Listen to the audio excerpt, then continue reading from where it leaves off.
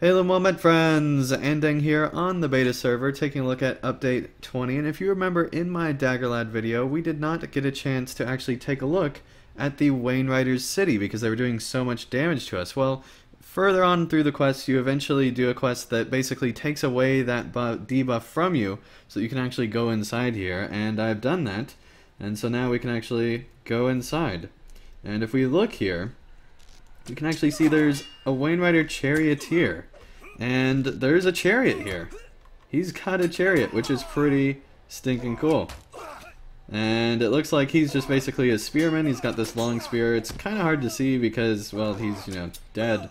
But it's pretty cool. And so, as you can see, these Wainriders have taken over this city. They're just all throughout here. And it's just a really cool location. They did a great job with the ambiance, and I just really enjoy this place. It's pretty cool. And so I thought I would share this with you since I didn't really get a chance in the past Daggerlad video. So hopefully you guys enjoyed this. Thank you everyone so much for watching, and I'll see you again real soon for more Update 20.